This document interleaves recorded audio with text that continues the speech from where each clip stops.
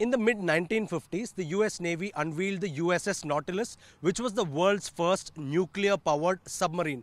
Just about a handful of years later, in 1959, the then Soviet Union unveiled the ship behind us. It's known as Lenin. Lenin was the world's first nuclear-powered ship, and this is a ship that belongs to a class known as nuclear-powered icebreakers. They're very strong, they're very powerful, and they're reinforced in such a way that they can cut through the Arctic ice and cut through the icy ocean to clear a path for shipping even by normal vessels.